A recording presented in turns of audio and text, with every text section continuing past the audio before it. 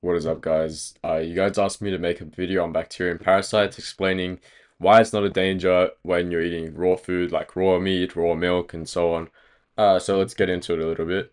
I'm not going to go super in depth. I'm just going to explain. Damn, let's zoomed in a bit more.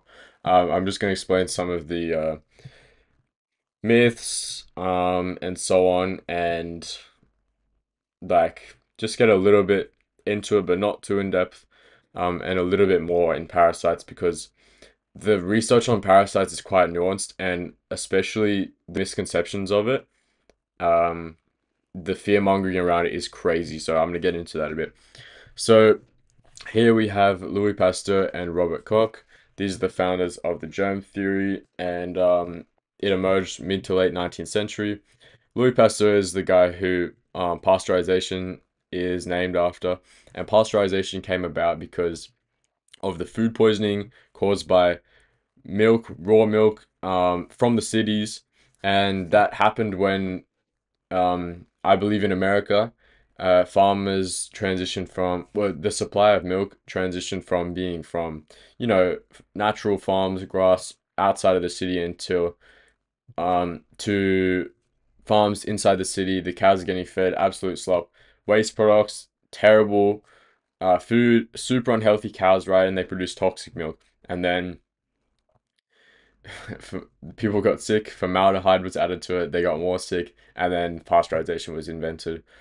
And this was due to the food poisoning, obviously, but the theory around why it was people getting sick from it was the germs, but that was never actually proven.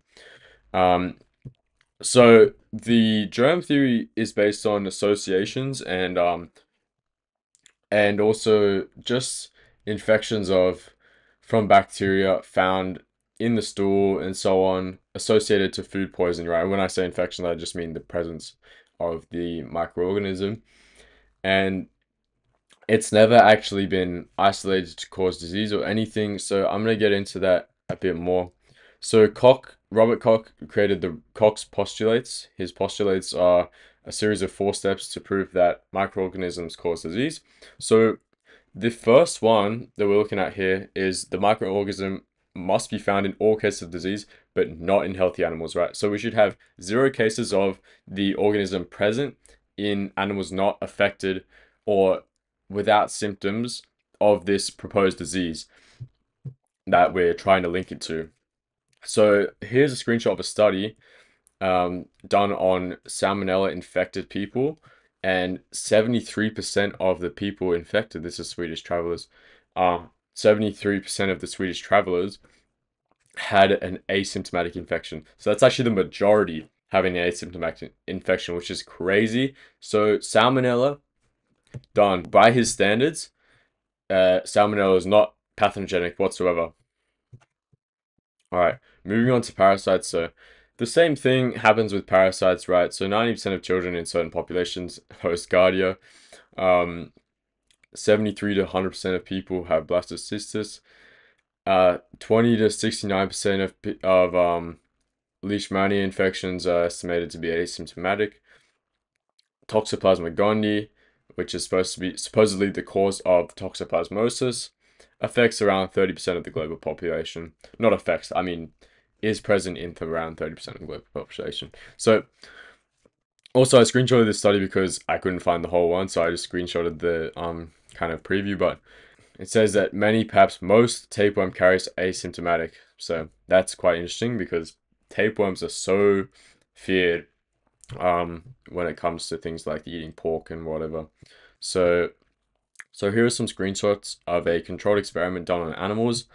In this case, the guinea pigs and rabbits were inoculated intracerebrally. So they're actually injected with this parasite into their brain, which is super unnatural and would never occur in nature, obviously. So it's kind of irrelevant that they had a fatal outcome from this because they were literally injected with something into their brain directly, which would never occur in nature whatsoever. So, and the contact experiments were all negative when it comes to mice. So there was no fatality, no symptoms when it came to the contact with the parasite. So getting infected naturally. Um, But there were, we can see down here, there were fatalities when the animals were allowed to feed on the unhealthy, the dead animals, right? Which is normal, right? You shouldn't eat any unhealthy animal, of course, but animals all have parasites, even when they're healthy, which means the parasite is not the cause of the disease, right? So helminths, which are worms, they actually are immunoregulatory, so they regulate immunity in the body. Um, we can see here, this is a screenshot of a study which I'll link down below as well. The expansion and increased functionality of these regulatory cells during helminth infection may be responsible for the bystander suppression of autoimmune diseases. So they actually suppress autoimmunity. So this can help with autoimmune diseases like Crohn's, which is very talked about today in terms of the health community because it's such a prevalent health condition that and it turns out that parasites are actually helping with this. So I'm going to go to a study now. Regions in the world where helminth parasites are way more common, they have way less prevalence of allergies and autoimmune diseases, which is quite interesting. And when people have had a anti-parasitic medication, they have had an increase in allergies.